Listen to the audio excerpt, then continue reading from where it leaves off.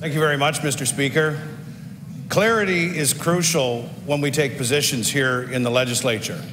Regardless of the subject, when we stand up to speak, it must be very clear where we stand.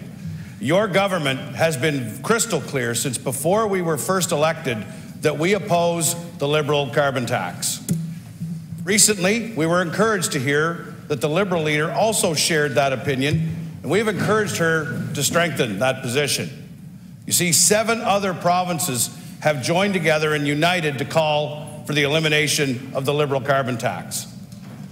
This tax isn't simply an issue at the pump, Mr. Speaker. Those supply chain costs are not absorbed within. They trickle down and see consumers and New Brunswickers have to pay that price. Now, the Liberal leader does not have to be stuck in the middle on this subject. We extend the offer.